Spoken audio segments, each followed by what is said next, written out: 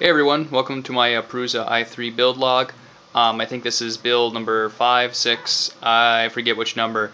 Just going to make this kind of short and sweet, and sorry for the taking so long, but as you can see here, I've been kind of did a rebuild here. I redid the box.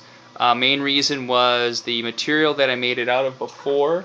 It was really tough to not to build, but later on, because one of the surfaces was textured like wood, it didn't really provide a nice flat surface, and things were uneven.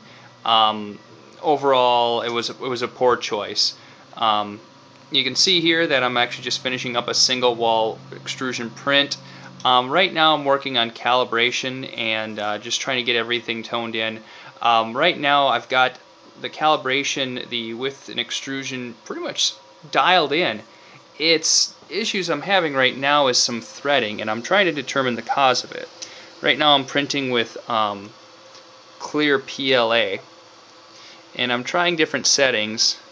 Let's see if it shows up. Yeah, you should be able to see that. You can see that there is seems like some kind of repeating thread, where it seems like every so often a few layers gets squashed and kind of creates this opaqueness to a part. Here, maybe you'll be able to see it better this way. I'm trying different settings right now to see what I can do to eliminate it. Here, I printed this, and you can really see. I'll just hold it there.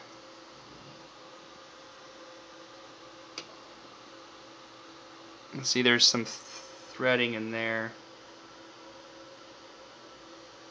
There, maybe it's not touching there. You can see that this was a dual wall extrusion hollow. You can see that there's some threading. It's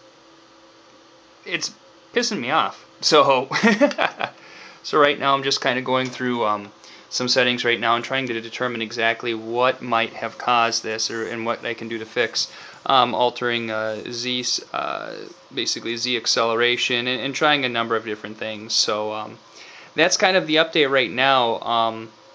I want to go into further detail once I get this really calibrated and producing prints that I like here. So, but figure I'd give you an update. So there you go. Thanks again for subscribing and everything, and have a good one.